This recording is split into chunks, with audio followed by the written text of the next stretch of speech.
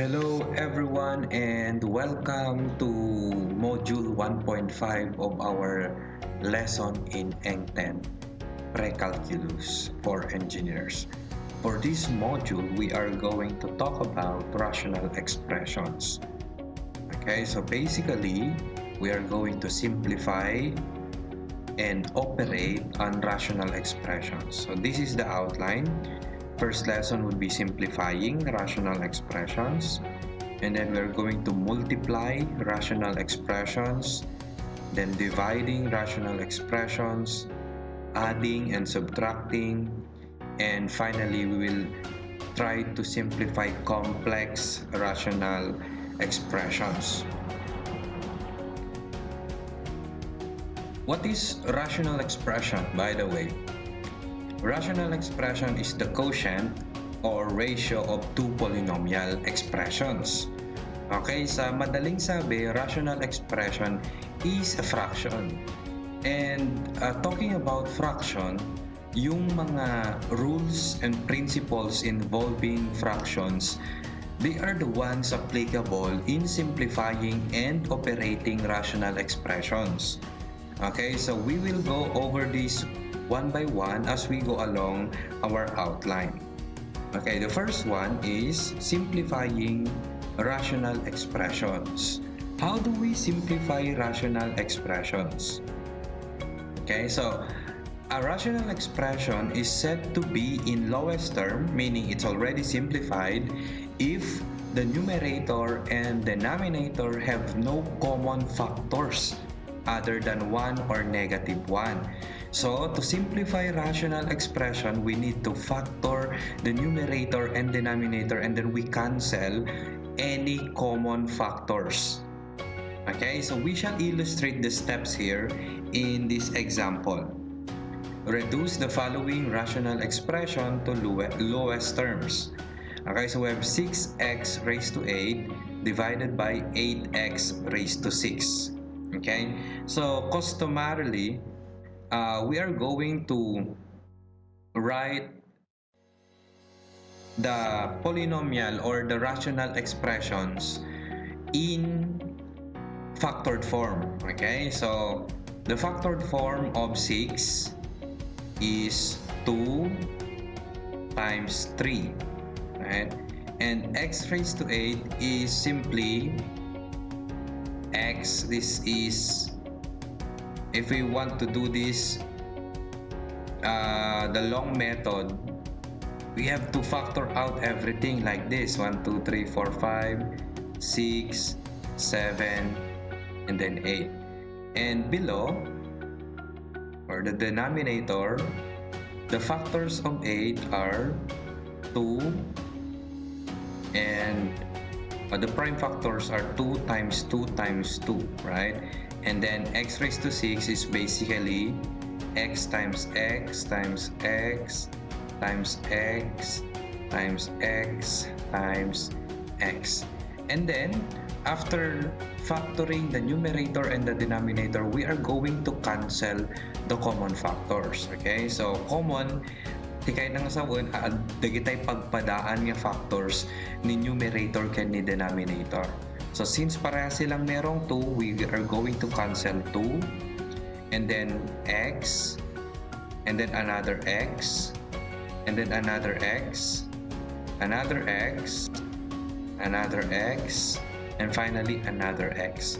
Okay, so if you take a look at this one, we are going to write what is remaining after canceling the common factors. In the numerator, the remaining factors are 3 and 2 x's here. So that's x squared.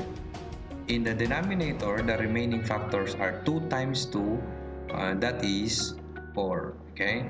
So if you take a look at this one, the numerator and the denominator cannot be further simplified because there are no other common factors between the two polynomials. Okay, so this is now the complete, the simplified rational expression. Okay, do we always need to write something like this every now and then? Of course not, right? This is tedious, right? So how are we going to minimize our calculations?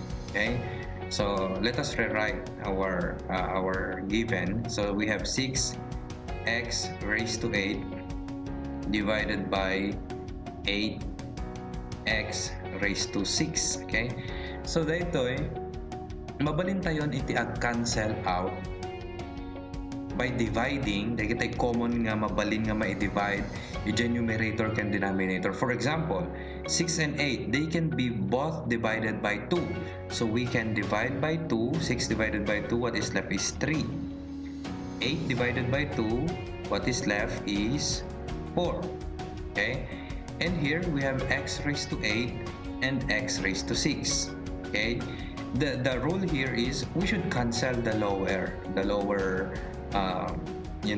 exponent. So x raised to 6 is lower, so we need to cancel out x raised to 6, but we need to subtract here 6. It's like simplifying quotient of integer exponents, right? If we back our lesson in integer exponents. So this is actually 2, subtracting 8 and 6. Okay, so and then let us write the answer by combining what is left. Okay, we have 3x squared above divided by 4. See, okay, you will arrive at the same answer. Okay, let us try to answer one more example. I mean, we have other examples here. We still have 3 examples. Okay, but let us try to answer this one. Okay, so we have 7a raised to 5, b raised to 4 divided by 21, a squared b raised to 5. Okay, so we will not write the factored form anymore, alright? We are just going to cancel out common factors. Like 7 and 21, they can be both divided by 7, right? So 7 divided by 7 is 1. 21 divided by 7 is 3. Okay, and then next we have a raised to 5 and a squared. Okay, so we are going to cancel out a squared, and what is left in 5 is 3. 5 minus 2 is 3. And then b raised to 4 and b raised to 5. Of course, b raised to 4 is lesser, as a lesser exponent, so we are going to cancel this one. 5 minus 4 is 1, or simply b. And then we write the answer by combining what is left. 1a cubed. Okay, so we don't need to write 1 anymore in the numerator. So what is left is a cubed. Okay, and then below, in the denominator, we have 3 b raised to 1, or simply 3b. Okay, so that is now the simplified form of the rational expression. Okay, then this is our third example. We have x squared minus 9 divided by, or all over, x squared plus 4x plus 3. Okay, the first step here, since we cannot immediately, if this is the case, we cannot immediately cross out x squared. Okay, we cannot do that. Why? Because x squared is not a factor. Okay, x squared is not a factor. We need to factor the numerator and the denominator. Okay, we need to factor first. Okay, looking at the numerator, we have x squared minus 9.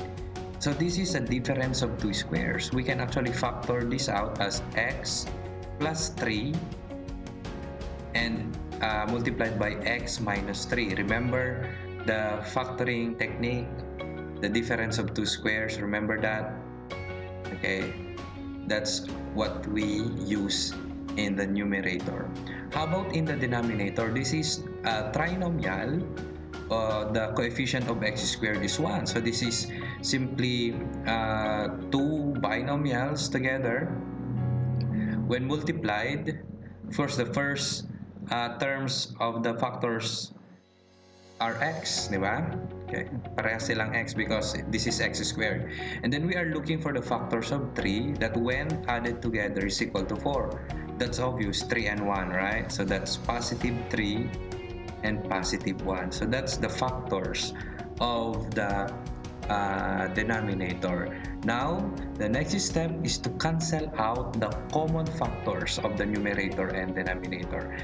Obviously, the common factor is x plus 3, so we will cancel out x plus 3.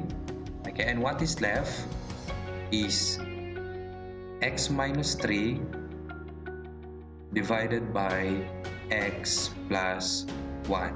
So this is now the simplified form of the rational expression. And let us try another, and this is our last example for simplifying rational expression. Above, we have 18x squared plus 9xy minus 2y squared.